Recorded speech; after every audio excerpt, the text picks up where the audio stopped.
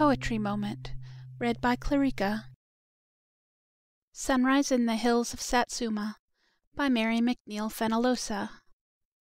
The day unfolds like a lotus bloom, pink at the tip and gold at the core, rising up swiftly through waters of gloom that lave night's shore.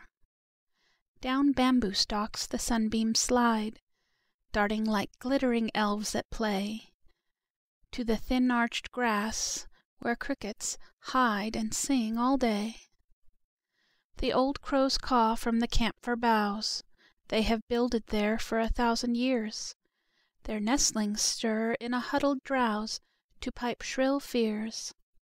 A white fox creeps to his come in the hill; a small gray ape peers up at the sun. Crickets and sunbeams are quarreling still. Day has begun. End of poem.